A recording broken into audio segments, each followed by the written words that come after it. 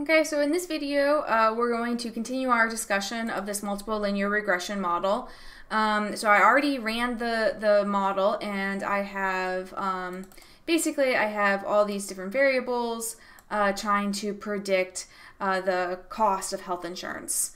So person's age, BMI, number of children they have, that yes, they're a smoker, they're female, and what region they live in, and then I have this interaction effect between BMI and smoking that I found to kind of help me, make my model look a little better specified.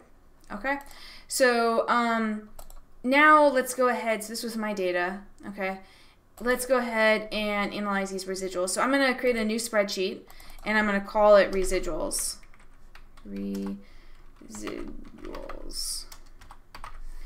Okay, and let's highlight the residuals. So Control Shift down, highlight them, press Control C, and press Control V.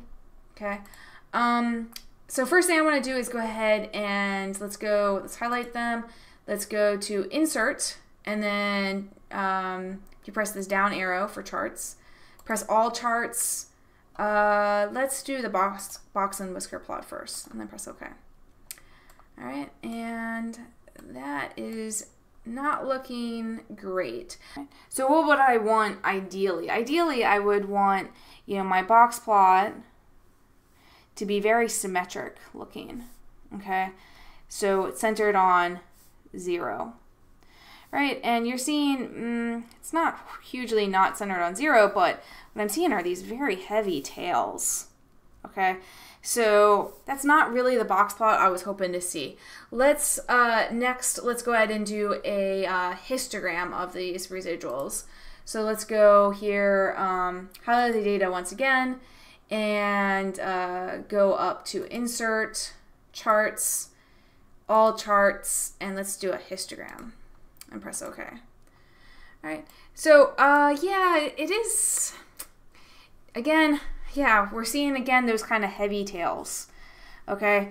So heavy-tailed is kind of interesting there. Okay. So the next thing that I want to do is the QQ plot, or the normal probability plot. So to do that, I'm going to, well, let's delete this and maybe delete that. Create a new column here called Sorted Residuals. Okay. Equals sort. All right. And then you want to highlight all your data. So all the residuals. So Shift Control down. Okay. Close parenthesis and press Enter, and it'll just fill it all in there and sort it for you. Okay.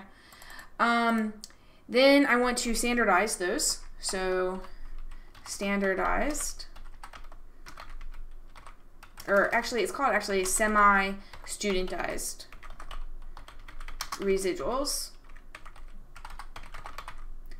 Okay, and this equals our residual divided by the standard error for the mean squared error for the regression.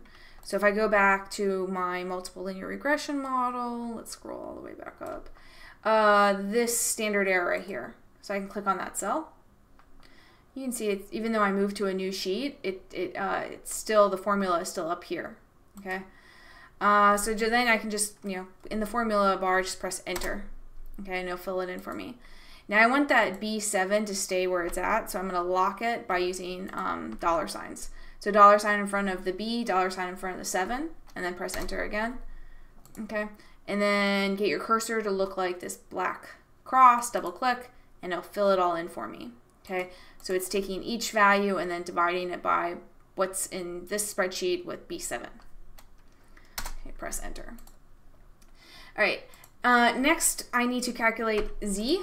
So these Z values, and I talked a little more about this when I was talking about or when we were back in the simple linear regression model, and I can provide a link to that video in the discussion, or in the comments or description of this video. But basically, this Z is what we would expect. So like this first one, if you had, this many observations, all right, what would we expect this lowest Z to be? And to calculate this, I need a column that's basically the order number. So let me create a column here called order number. And it's going to be 1, 2, 3, 4. This is the smallest, second smallest, third smallest, etc. Just do a few numbers and then double click and it'll automatically fill it in for you. So the formula for Z is equals norm dot S dot inverse, okay? And then the probability that you're going to give it is K minus 0.375, where K is just the order number. So the order number minus 0.375, okay, divided by N, which is our sample size, which I need to, so 1338. Okay, so the number of observations, I can delete that. So 1338. And then, let's see, I think it's plus, yeah, plus 0.25. Okay. So make sure you have parentheses around the numerator and denominator. All right, looks good. Press enter. All right, and then get your cursor on that formula and double click, and it fills it in for you. All right, so this is what I want to plot. I want to plot the semi-studentized residuals against Z, and they should be 1 to 1, basically. So let's go ahead and go to, let's see, up here to insert. I like to put my cursor somewhere blank when I do a scatter plot. Start with a blank scatter plot. Right click, press select data, press add. All right, and on the x-axis, I want this Z value. Don't include the label, so start with the number. Shift Control down. Okay, and on the y-axis, I want my semi-studentized residuals. So start with the first number, Shift Control down, and press OK, and then press OK. Let's scroll up and let's look at it. Okay, very interesting here. So what do we want it to look like ideally? Ideally, we want this plot to basically go through the origin and have a slope of, actually let me erase that because they didn't even, so have a slope of 0 and then go through, or slope of 1 and go through the origin. So 1 would be here, 2, 3, 4. 1, 2. So this is a slope of 1. That's what I want this plot to look like. And that is not what I'm seeing. Okay, so that is the heavy tail problem. And so in the next video, we're going to talk about how to address this problem here of the heavy tails.